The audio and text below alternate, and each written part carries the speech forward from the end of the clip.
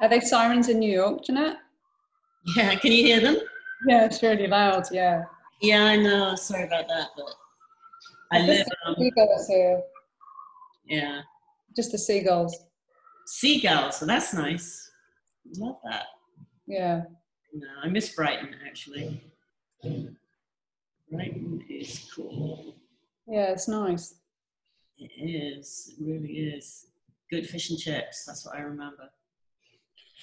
Well, I had a boyfriend that came from New Haven. Oh, right. Okay, yeah.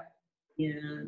You know, one summer, we painted the seafront railings. It was because his uncle had the contract, and it was my job to run up and down the railings all summer with paint pots on my bicycle. So it was great. I mean, it was just such a perfect English summer. You know, that at lunchtime, drinks at the pub. It was so great. I like that coast. It's really nice. Yeah, it's nice. Yeah.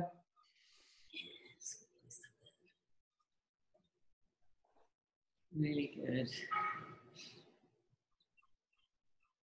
No, you've been reading the book was just like putting me down a road down memory lane last night. It was interesting. But it's so good.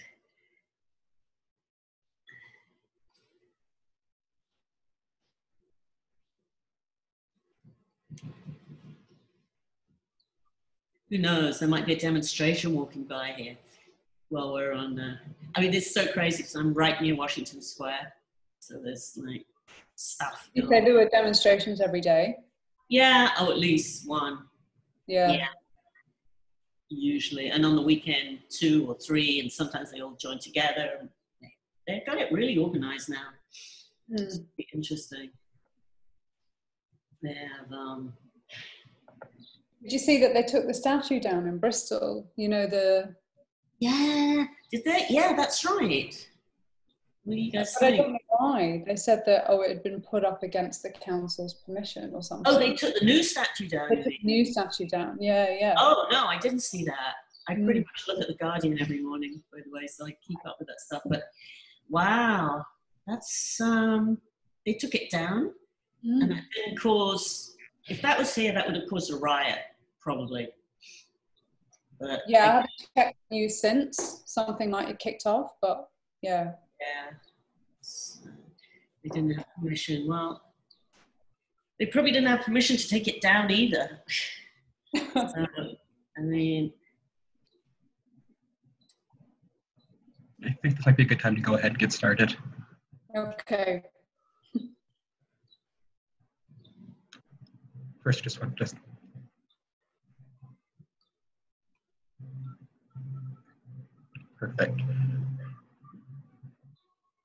Good morning, everyone, or good afternoon, depending on where you're coming to us from. My name is Jeremy Glover. I'm an intern with the University of Michigan Press this summer. We're delighted to present Mimi Haddon conversation with Janette Beckman for Mimi Haddon's most recent book, What is Post-Punk?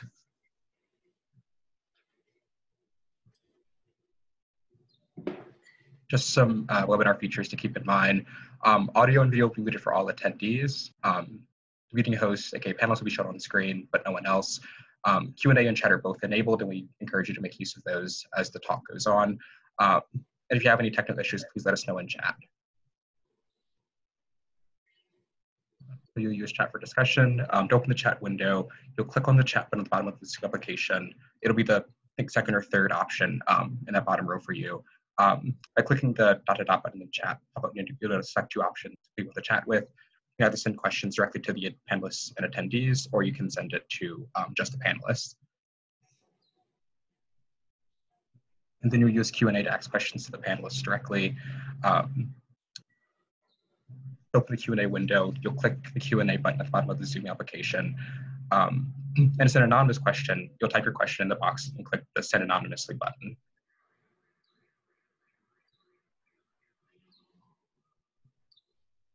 University of Michigan Press. Series takes place on Thursdays at 11 a.m.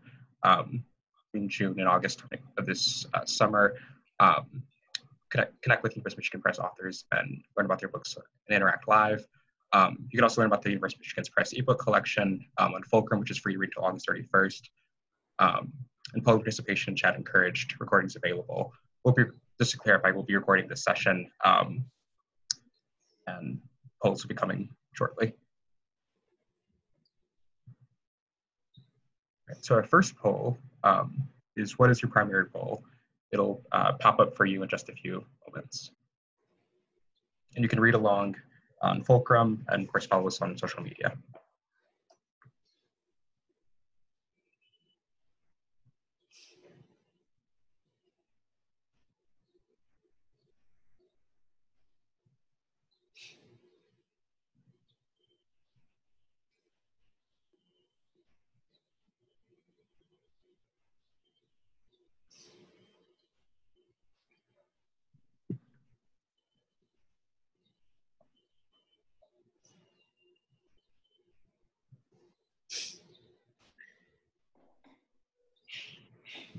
I'll post the non-UMich link in the chat in just a few moments once the poll is over.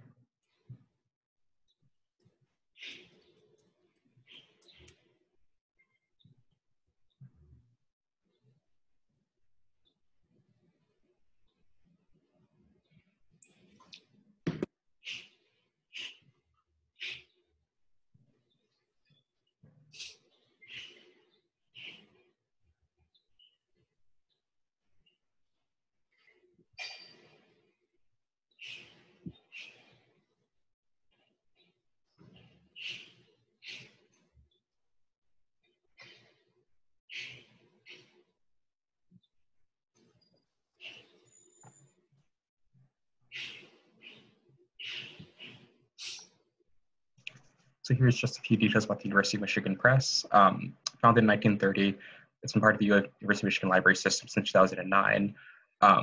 Publishes around 100 new books a year, and about 5,000 plus titles have been published to date. Some of our key strengths include political science, performing arts, classics and archaeology, American studies, African studies, and Asian studies. And also English language learning and small trait lists, mainly about the US Great Lakes region. We have a strong commitment to digital scholarship, including open access, hence our emphasis on having the ebook available in our chat.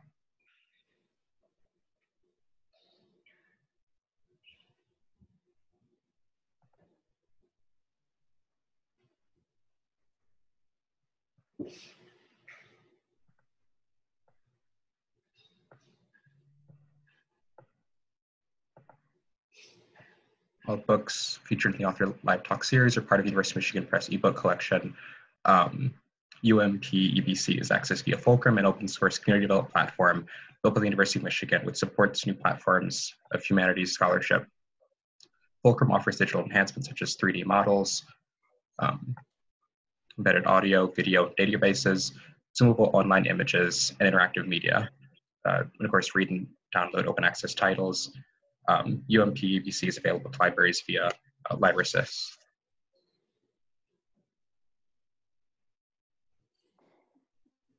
Without further ado, we'll just postpone gender and identity in avant-garde popular music. I'm Haddon. Without further ado, I'll turn it over to our panelists. Thank you for joining us, and thank you all for being here. Thanks, Jeremy. Hi, everyone. So I think the way this is going to work loosely is that Janette's going to ask me some general questions, and then we're just going to have a chat, I think. Sounds about right.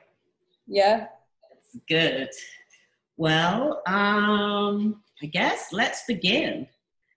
I mean, I guess my big question to you is, my first question, because I don't know if you guys, people know that I photographed a lot of bands back in the day. I used to work for Melody Maker from 1976 to 82. So my question to you is, what is the book about, and what is your fascination with this era? Okay, so I'm just gonna try and close this window. Crazy noise. It's New York,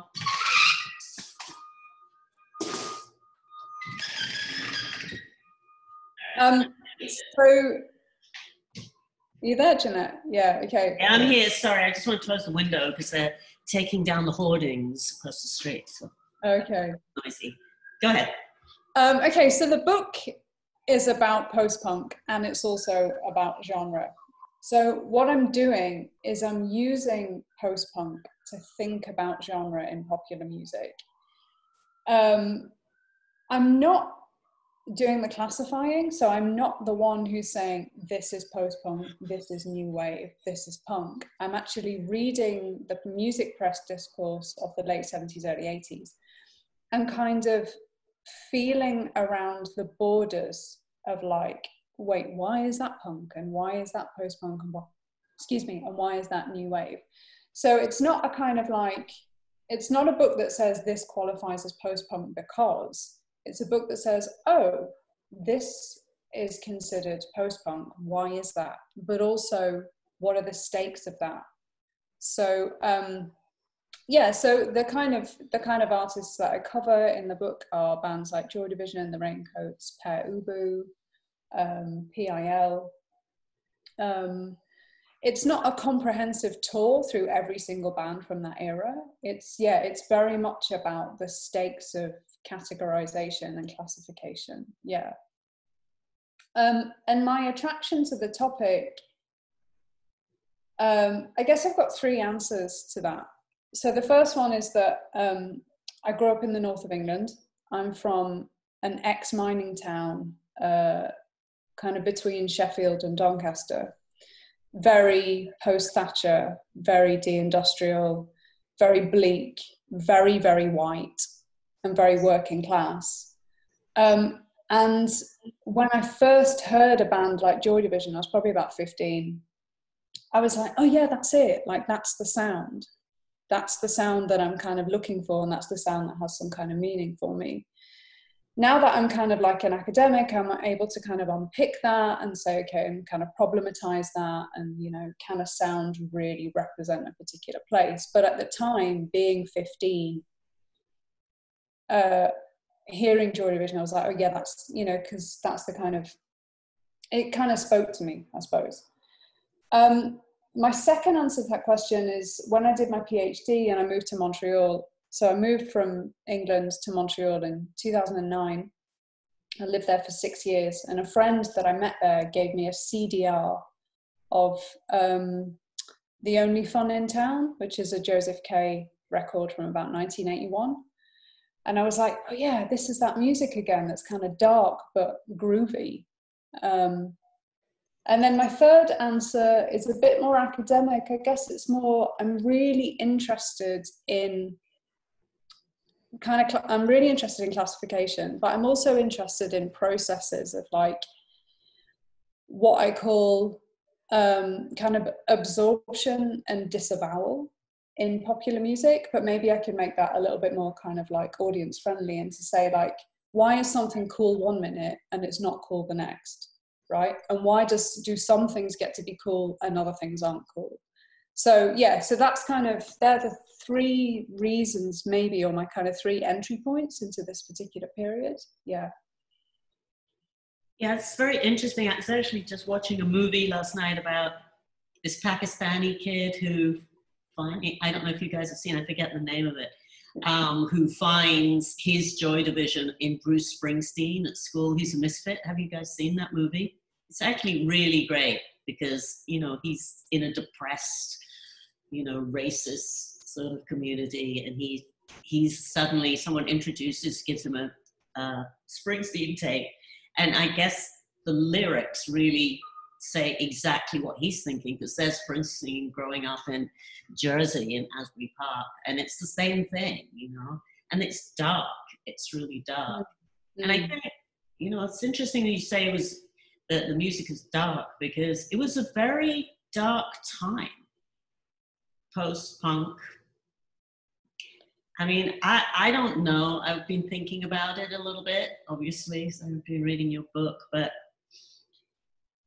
I mean, it's almost as if the punk movement, you know, which would be bands more like The Clash, you know, early punk bands, sort of overthrew, and obviously the Sex Pistols, it's almost like they overthrew society and rules and, the class system and everything. I mean, there was this huge revolution, because I remember, I can only speak from where I walked into sound. There were 4 music papers when I started: Sounds, Melody Maker, Enemy, and Record Mirror. And I walked into Sounds one day. I'd never photographed a band before. And this woman, Vivian Goldman, who you guys also should know about because she was the punk professor at NYU, adjunct, gave me a job that day to go and photograph Susie and the Banshees. And I had no idea how to do it, but I did it. And, it was a very dark time, because obviously Thatcherism, just what you were describing, and the systems that had been in place, and, Americans are never going to quite understand the class system, am I right, that we had to deal with when you talk about coming from a town up north like you did. It was, a very different life from if you were Lord such and such's son, you know what I mean? The class system, and obviously the economic system. So I guess where I'm going with this is the revolution had sort of taken place during punk. It was like they had the guillotine out. They decapitated everybody. Johnny Rotten had said fuck on TV, and that was like a huge thing on a chat show. The Sex Pistols said the F word. It was on every newspaper headline, and it kind of changed everything in a way. It just allowed all of this discourse to happen. And then after a bit, everybody was running around in their ripped up jeans and their, crazy hair, and bands, you'd go to concerts, people were spitting and this and that and the other. And then I guess we got tired of it. And I think that's where post-punk, it's almost like the revolution happened. And then there had to be something new. It allowed something new to come in, which, I don't know, what do you think?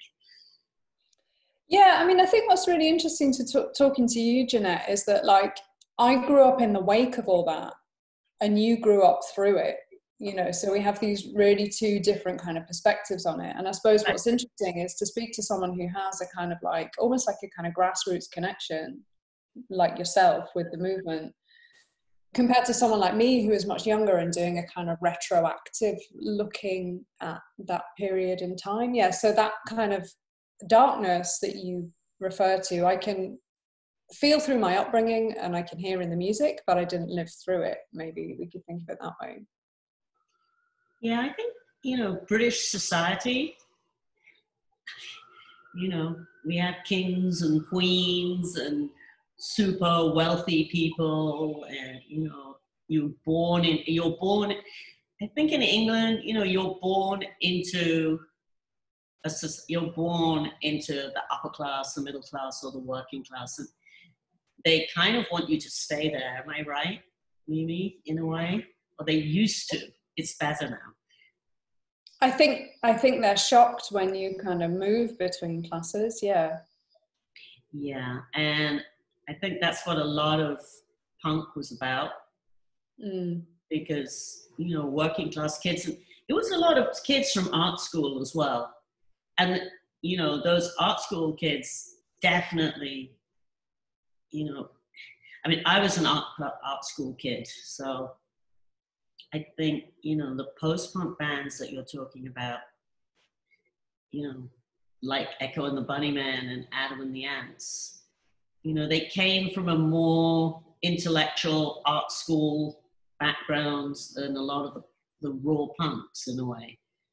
Yeah, and that's definitely something that I pick up on in the book. I think this kind of aura of sophistication, this kind of edge of sophistication over punk. There's also some really cool work about this coming out, like Gavin Butt is writing a book about the Leeds scene. Wow. And I think somebody called Simon Strange, is writing about post-punk in the context of the art schools as well. But yeah, that kind of sort of eruditeness or the artiness is perhaps something that gives kind of post-punk its identity versus punk. again, I'm not the one making these classifications, I'm kind of analysing the classifications. I mean, an example of this would be something that I write about in the book is this kind of, I don't know, let's call it a conversation between John Savage at Sounds and I think Chas Diwali also at Sounds. They have this 2-part special, I think in spring of 1978, about this new genre, power pop, right? So like punk is finished and now everything's power pop. But it's quite interesting to read them, try and figure out what power pop is. It's like, okay, is power pop, is that like the Ramones? Because it's just like powerful and really short songs. Or is power pop actually the artier stuff like Pere Ubu and Devo? And it's these conversations about like art versus accessibility, I think, that have kind of laid the groundwork for this emergence of, I guess, what we'd call punk versus post-punk. Yeah, that's interesting. I mean, both of those bands you mentioned are from America. Mm-hmm. And I think when the American bands, I mean, the first time I saw the Ramones at Hammersmith Odeon, it was a mind-blowing experience because it was almost like, well, they were on speed because they were, you know, twice as loud, twice as fast. The songs were really short. It just blew everybody away. And I think, you know, the drugs that the bands were taking were very different. And do you remember what year that was, Janette? I'm sorry? Do you remember what year that was? I can look it up. It's probably like 79 or something, right around there. I mean, I think, you know, the American bands were fueled by different drugs and also different society. I mean, because in England, it was like, I mean, as far as the drugs go, you know, there were people who smoked pot and there were people that took speed. And that was, you know, the mods took speed. I remember being in an airport in Paris with my friend Paolo Hewitt, who you probably know, a writer. And we used to work together a lot. And we got in this huge argument about what was better, speed or weed. And we missed our flight. It was the last flight out. We were so passionate about it. I mean, I was the pothead and the next, you know, art student. And it was really important. That kind of drug thing seemed to separate people and, you know, make different music in a way. You can hear it from, you know, Weller and the Jam and that real speedy, passionate thing, you know, as opposed to, you know, a Clash song where, you know, reggae, and we have to also remember that we had a lot of Afro-Caribbean people in London, and reggae was huge. And I think that reggae really shaped the British music scene from, you know, from Clash to Echo, really, all of it. Yeah. That dub thing is huge, rather than, you know, I mean, we always look to America in the beginning, like the Rolling Stones and Beatles. You know, if you read Keith Richards' bio, you know, he idolized Muddy Waters. We love American black music and disco, by the way. But we were, you know, in England, we had reggae. Yeah.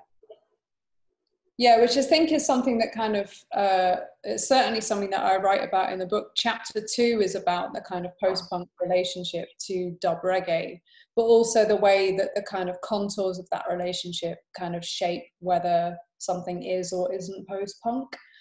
But I also kind of situate that in the context of a kind of like seeming disavowal of all that black music history. So I've got a quote from Keith Levine, I think, at the beginning of chapter 2, where he says, "My thing isn't black music."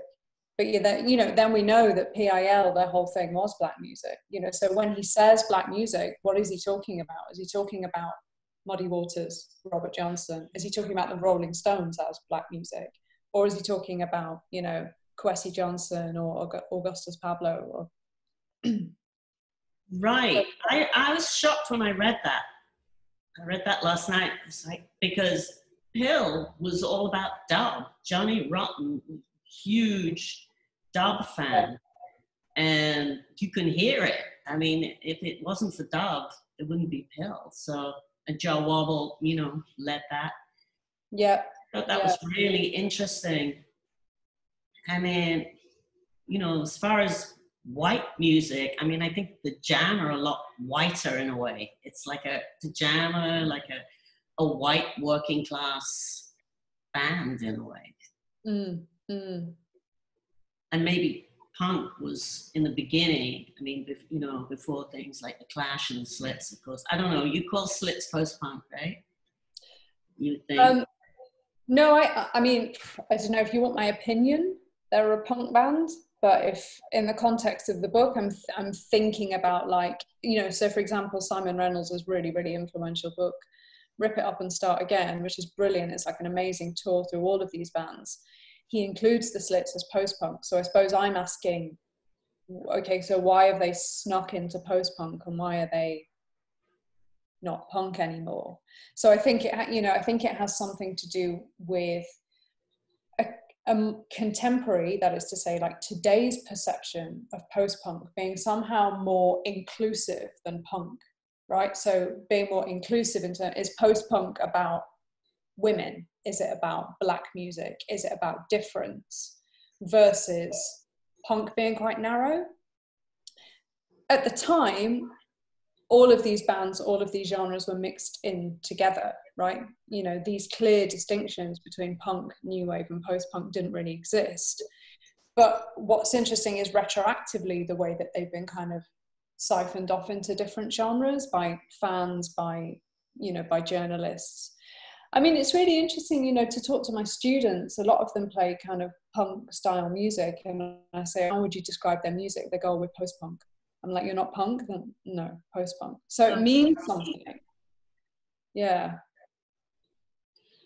I mean, I feel like, you know, during the maybe punk era, there were so many different genres of music because Britain, you know, we had a lot of immigrants and people, you know, for a start, we had our eye on America. So rockabilly was huge. Then there were the mods and the skinheads, of course. Yeah. You know, but the skinheads who were racist and, you know,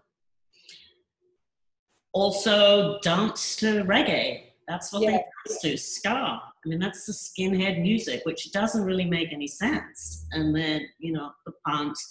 And then all the two-tone bands, which, you know, I personally was like a huge, even now, Specials fan. And there were so many two-tone bands and, you know, bands like Madness that, you know, it's almost like there were so many youth cultures going on, but I think they attended each other's concerts. I mean, maybe I wouldn't go to a skinhead concert because I didn't like that music, but, you know, all the rest of it, I would be there in a quick minute, you know, and disco at the same time as loving disco and, you know, Black music and being obsessed with the latest 12-inch to come out of America.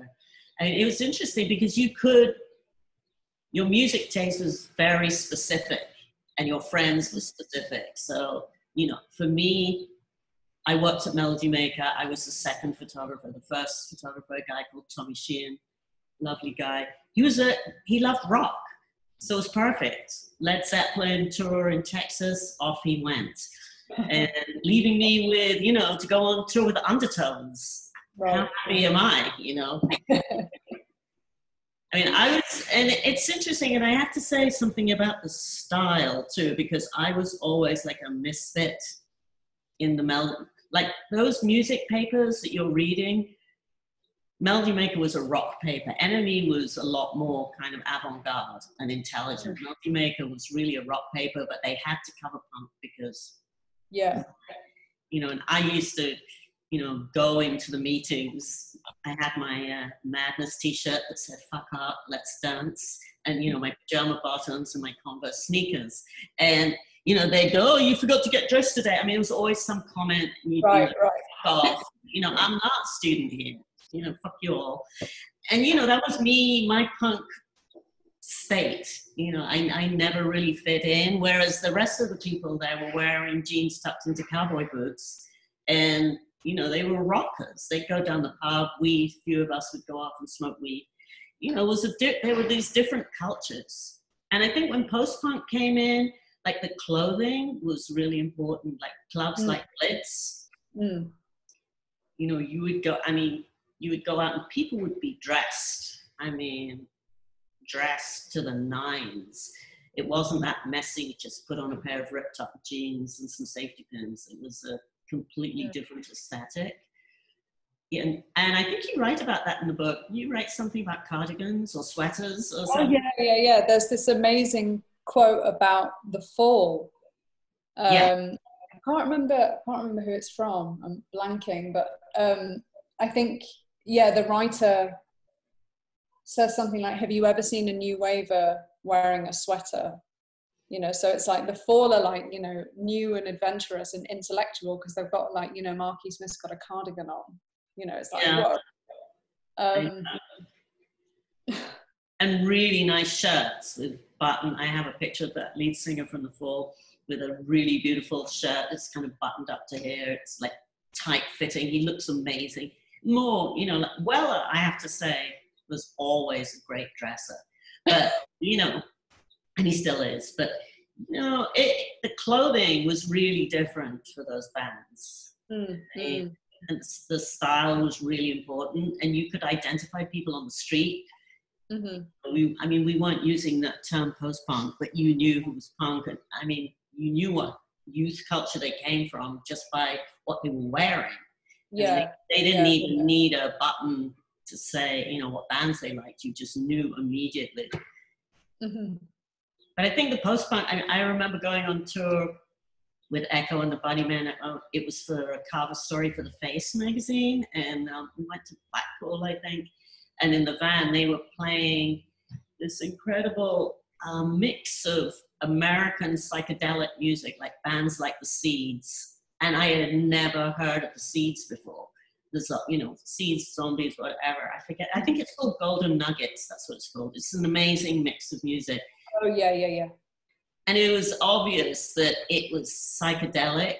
And it was obvious that, you know, that was probably, you know, leading towards the kind of drugs that Echo would take. When you listen to their music, they probably, I mean, I'm not making a judgment, they probably took acid, all of them, I don't know.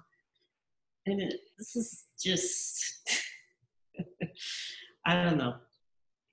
Yeah, it's interesting because Echo and the Bunnymen kind of come into the book at sort of a turning point. So the reason that the book is so narrow is because, well, partly it was practical, just like how can I do this much discourse analysis, like, you know, over a long period of time. So partly it was kind of a practical decision, but also there is a kind of turning point, like after the Futurama Festival in, I think it was Leeds in 1979, these other new bands start to come through, like Echo and the Bunnymen, like The Sound, like U2.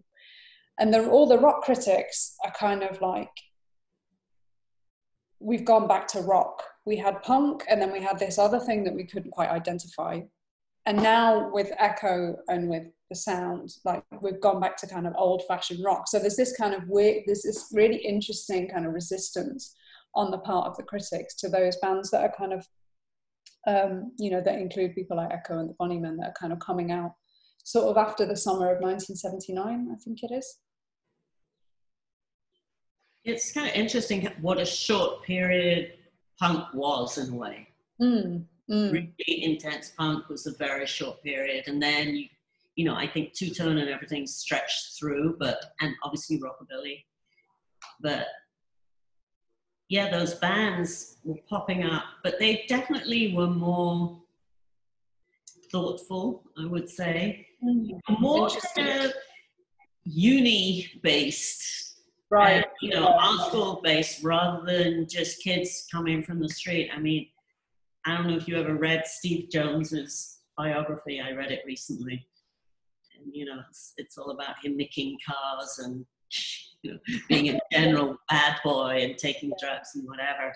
I mean, it's not somebody who went to college and, you know, studied English literature, which probably I would think, I don't know, I might be making a generalization, but I would think a lot more of those post-punk bands, just from the writing. Yeah, just from the lyrics, the kinds of, you know, the kind of cultural capital that they have kind of comes through the lyrics. And again, this is something that kind of comes up in the press discourse. It's like, you know, I can't remember which writer it is, but they say, I'm not interested in Susie, I'm not interested in Pere Ubu, I'm not interested in Devo. They need to leave their library books at home and just rock out with the rest of us. So it's like cardigans, library books, Marxist theory, going to art school. Yeah, they were kind of the stakes, and I suppose they're the things that have kind of gone on to kind of generate this thing that we now call post-punk. Yeah. Yeah, I mean, I have to tell this little story because one of my best friends, who shall remain nameless, but you might know who it is, was going out with Mark from from the pop group. Oh yeah. At the time, and you know, they were living in a kind of semi-squat in Ladbroke Grove, and she was out, and he wrote over her bed in black paint, "In your decadence, people are dying." It's like in drippy black paint, you know. It's just so inappropriate as he was out there wearing a leather jacket and not paying rent, and it was, you know. But that was kind of, I mean, they were probably reading Sartre and all of this, you know. Their thoughts were coming from a completely different point. Mm-hmm. And I think there was definitely a turning point there. Mm. Very interesting. Did you get a photo of the black scroll? I wish. He painted over it as soon as possible. But it was just so, you know, so insane. I mean, you know. And you know, looking at Jane County, Wayne Jane, you know, she was in transition, and you know, trans is such a, well, I guess the last few years, you know, speaking to identity, you know, people identify, you have to identify who you are. I was teaching last year, and one of the first things is you have to say who you identify, what you identify as. And, you know, Jane was one of the first people I ever met who was transitioning into being a woman. Mm. And of course, Genesis, you want to talk about Genesis P. Arch, what would you classify her? In terms of musical genre? Yes. Like industrial noise? Yeah, throbbing gristle. Mm. But, you know, they were building a whole society. They weren't just playing. I mean, it was dark. I mean, I went round to that house one time when they were living, and I felt like I'd gone into Manson's house or something. It's really frightening and very, very dark, and skulls and kind of that black magic vibe. Mm-hmm. You know? I don't know if you've ever watched any of those Throbbing Gristle movies. Mm-hmm. Yeah, I sometimes, you know, the darkness, I think I tried to argue this in chapter 3. Not quite along the same lines as Throbbing Gristle, but I think of that kind of melancholy as a way of dealing with or performing whiteness. In that context, I'm quite influenced by the way Richard Dyer writes about white identity as kind of like gothic or death obsessed. So yeah, that's one of because, well, yeah, actually the jumping off point for that, if I can give that a bit of context, was the phrase death disco. And again, this idea of like disavowal of like liking disco, being really into it, but somehow feeling as though these kind of punk or post-punk musicians have to kind of disavow those pop connotations, or maybe even those black music connotations. So one way to do that is through a kind of melancholy or through this kind of darkness. So yeah, that's one way that I try to explore it in the book. Yeah. Interesting. So you're saying that white musicians kind of have an issue with being white. They're trying to deal with their whiteness back in the day by delving into the dark side of life. Is that? Yeah, not necessarily consciously, but why does it have to be death disco? Do you know what I mean? Like, why does it have to be anti-disco? like the kind of the negative image of disco, right? Because I feel like there's a kind of racial connotation there. In calling it death disco, you're calling it white disco. And that's the way that I read the connotations of that song title. I think maybe if some people got some questions, there's things like popping up under. Yeah, have a look. It's hard for me to read it. Oh, Adrian probably has something to say right here. What does he say? He has thoughts performing whiteness. Can he? I don't know. How are we going to do this, Adrian? Speak up. Let's see. All right. Adrian talk? I don't know. Can he actually get on here, or how does that work? Oh, here he is. Yay. Hey, can you hear me? Yeah. Hi, Adrian. All right. Oh, guys, I'm loving this discussion. Thank you so much. And you're hitting on some things right at this very moment that I've been thinking about for a long time.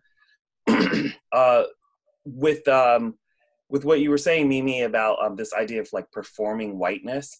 I mean, I think that there's a lot of interesting things to say about that. And I don't think that that's something that's really been talked about as much with regards to music.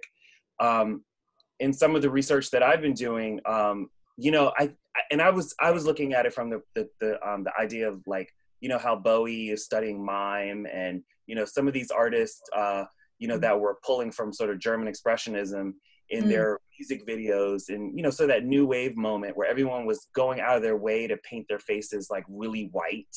You know, it's like the technology has evolved. You don't really have to do that anymore. So why do it? And I was wondering, was there something more to it that they were that they were hiding, or there was something shameful, or some kind of exploration into this idea of almost like hyper whiteness, you know, visually, maybe not necessarily culturally, but more so visually, you know? Well, a lot of those, you know, bands that would play at the Blitz, you know, like the Spandau and, you know, all of those types of bands. I mean, they were very obsessed with post-World War II because England had never really gotten over the war. And they were very obsessed with that style, and also with that kind of Nazi aesthetic, you know, Yes. the long leather coats, and which is frighteningly the most white racist thing that you can really think of. I don't know. You might have a point there, AJ. I don't know. Yeah, I think it's interesting in the context of Bowie, because if you read about what he says about, you know, young Americans and him wanting to kind of make a kind of black music, right? Make soul, disco, and funk music, and at the same time having this anxiety around and being really self-deprecating about what he's made. Oh, I haven't made proper soul. I've just made like plastic soul or fake soul or white soul. So there's this kind of weird anxiety around wanting to make music that's good and that's funky and that's black, but having to disavow it some way, in somehow, or like disown it. So I wonder if that drawing from those kind of visual aesthetics is kind of part of that process of disavowal and kind of self-effacement, perhaps. Mm-hmm. Well, I think it's definitely appropriation. Would you say, Adrian? I don't know. Yeah, I mean, I think it's the same thing of like people today, like you love Beyonce, but you can't deal with black culture. Like you can't have it both. Like you gotta take it all or don't take it at all. You know, I think some of those same things were happening even back then, even in like, you know, the Elvis era, if you will, about, you know, Elvis was appreciating black culture and black rock and roll, but and mimicking the movements in many ways, but not necessarily trying to, you know, visually, you know, he couldn't be black, obviously. But I think some of those things kind of like make their way into even the dialogue. Like you were talking about death disco. I mean, death disco is basically almost an anagram for like disco demolition, you know, and the things that came from disco demolition, which were very racist and homophobic notions that white men in particular could not dance, you know, could, or were afraid that their their rock identity was going to be stripped away from a culture of people that they didn't understand, you know? Yeah. And it finds its way into the sort of language and naming and messaging of like compilations. Like even today, like you have, you know, new wave and punk and post-punk compilations, but they name them in these sort of ways that will attract an eye and an ear, you know? Yeah, I guess it's kind of like the mutant disco thing in kind of early 80s New York, that really Right. hybrid. But I think, yeah, I mean, the death to disco thing is interesting. And so this is basically this kind of conversation that we're having. This is very much what chapter 3 is about.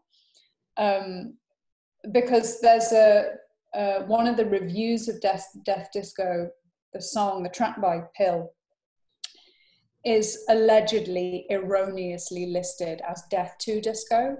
You know, and you know, some, you know, fans, critics got kind of potentially excited about a track that's called Death to Disco, and then they find out it's called Death Disco, right? So the kind of the fine line between, I guess, PIL's disco homage and the kind of, yeah, the disco demolition event as disco destruction is really interesting to sort of to explore that kind of, yeah, that line between those two things. And I think, you know, at that time, just around the Pill time, I mean, disco was also still huge. Well, disco, black dance music was huge. And obviously, you know, in the gay clubs, and, you know, it's a very joyous music as opposed to the very dark stuff that was coming out of the UK at the time. I mean, but I think what's interesting about the UK stuff is that it is dance music, right? It's like proto dance music, like Joy Division, A Certain Ratio, Pill to some extent. And then there's American bands like the B-52s. Oh yeah, totally. You know, it's all dance music, right? So I think that's also what kind of attracted me to it, because it was kind of a way of being white and a way of being punk, but it's also groovy. Should we take some more questions? Is that what that says? Yeah. I'll just read them out as they come in. We have 3 questions. First is, and I'll read them and then give you time to answer before getting to the next one. This first question is, a short while ago, Mimi Haddon just identified this genre, being post-punk, as a movement, which to the question asker indicates an intentionality behind the term. Is this identification of movement at odds with the external identification that is genre? Hang on, can I read the question? Yeah. Trying to see how I can copy and paste it into the chat for you.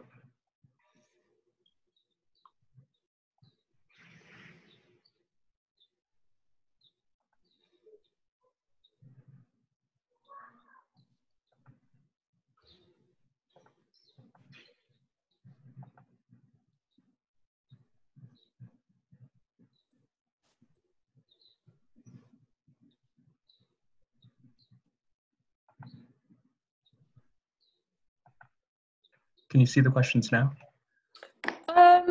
Is there a Q&A?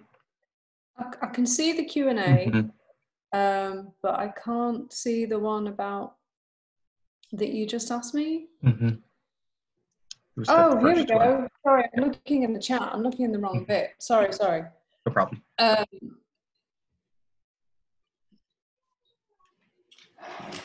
think actually that was just a mistake on my part, saying movement. But it's a really interesting question. This kind of the different words that we use for classification, movement, genre, style. Indeed, I think the difference between genre and style is a particularly interesting one. Movement, yeah, I definitely agree that it implies some kind of intentionality. I think it also implies perhaps a kind of self-conscious politics that genre I don't think does. Genre is more of a kind of ex post facto, or a kind of an imposition from outside. Because when you talk to musicians, they're not interested in genre. They don't say that they participate in any genre, and why would they? It's very much genre is the kind of concept that fans, critics, and people use as a way to just kind of orientate themselves in language in the world. Yeah. So I think that was just a mistake on my part to say movement. I was probably saying it to try and be clear or colloquial. Yeah. I hope that answers your question.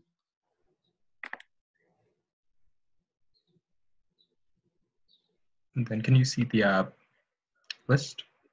Yeah, I can see the other one. I'm curious how much MTV contributed to the definition of the genre, given the comment about the importance of fashion. That's a really good question. I don't write about MTV in the book, but I don't know if you know Theo Kataforis's book, Are We Not New Wave? I think he's got a whole chapter on MTV in that book, and he deals with it in the context of quote unquote modern signifiers, or kind of contemporary signifiers of the modern or the here and now. So representations of technology, representations of I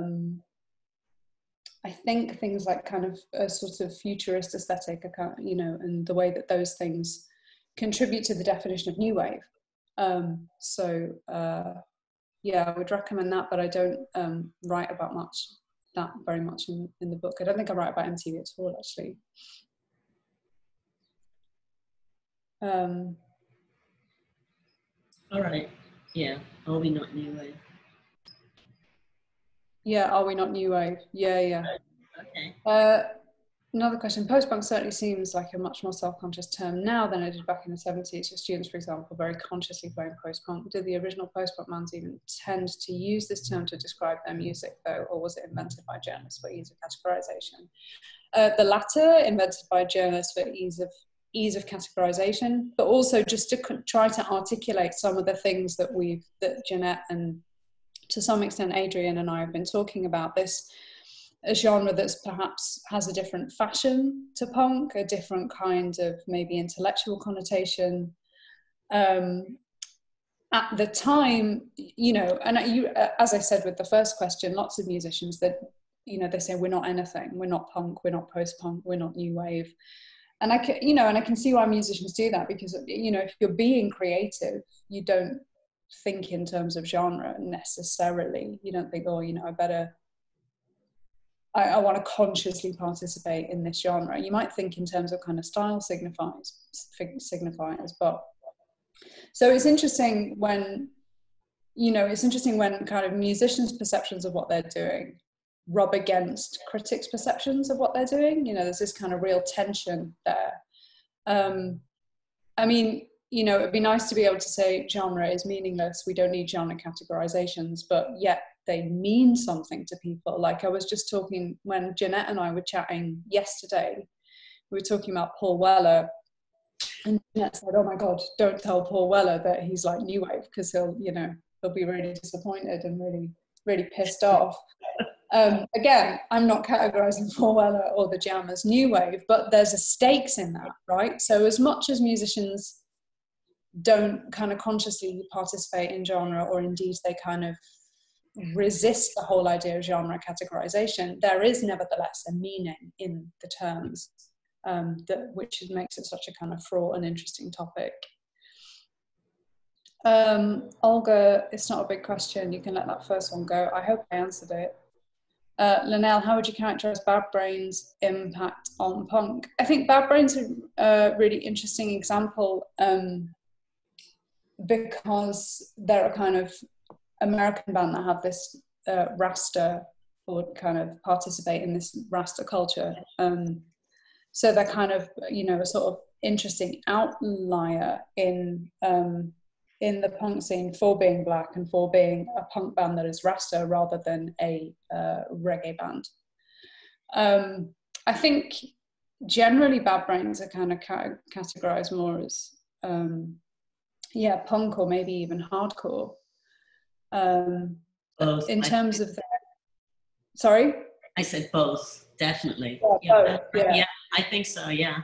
I mean, it's hard when you're an artist and you're making something and then, you know, someone comes along and goes, well, actually, you're this. And you're like, Yeah. I don't really think I am, actually. I'm just doing my art. I mean, the Doing my own thing. categorization of things is very interesting because, you know, it often comes from outside people, you know, looking at art or music and, you know, making some kind of decision about what you are, who you know, who you came from. I mean, I myself have always struggled with the female gaze. Mm-hmm.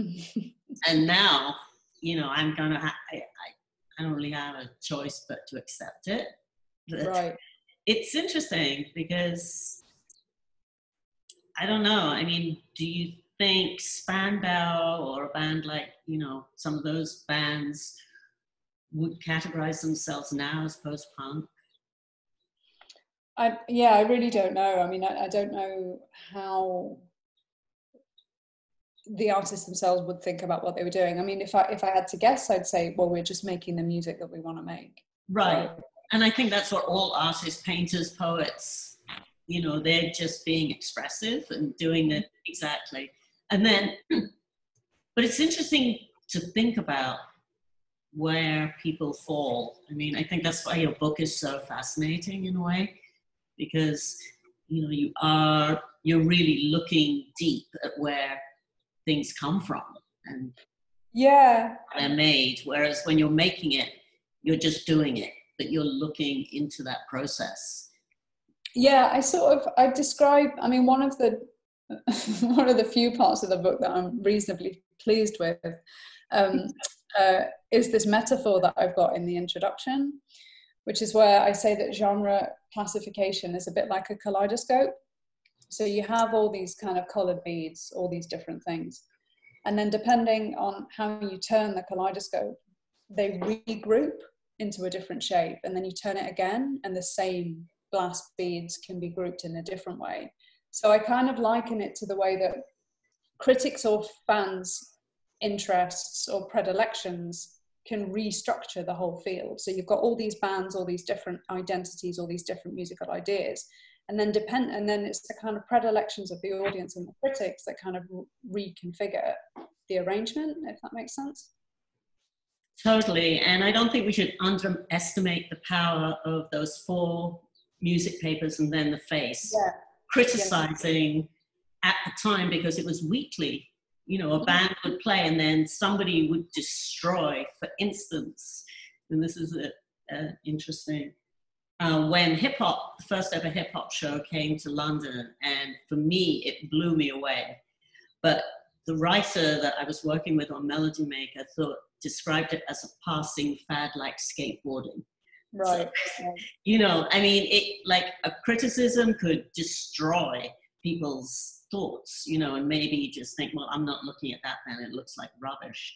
Just, you know, in a weekly paper, critics, the power of critics at that time was enormous, and defining, you know, what was good, what was bad, what was punk, what wasn't, you know, is this a right-wing skinhead thing or not? I mean, it's very interesting.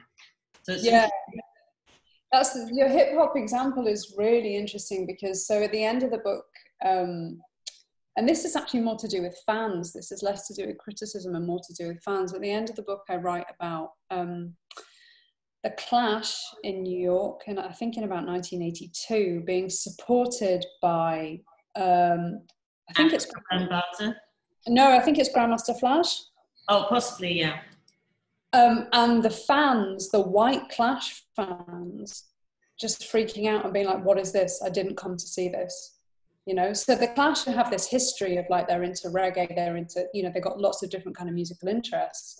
So they do a show with early days hip hop, and the audience is like, what the fuck? I just came to see the Clash. I just want to see, you know, some white rock and roll.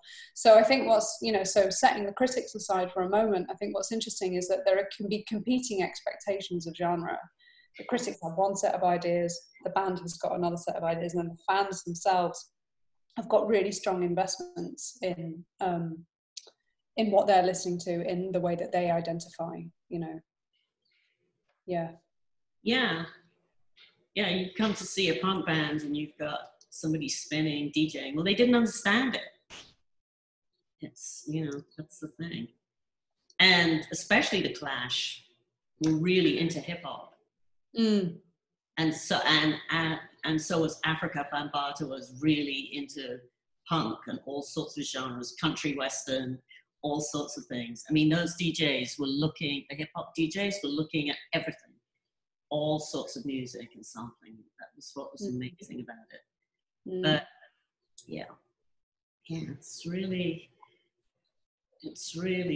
great. And I really want to read the whole book, so I'm going to. Actually, I unfortunately have to leave right now because I've been corresponding with somebody in Italy who doesn't speak very good English, and he's finally sent me a Zoom meeting. So, but it's been a real pleasure, you guys, and thank you very much for inviting me. Yeah, thanks, Janette. We could talk more, but I really apologize. I have to go. All right. Talk to you soon, you guys. Bye. Thank you so much. Thank you, everybody.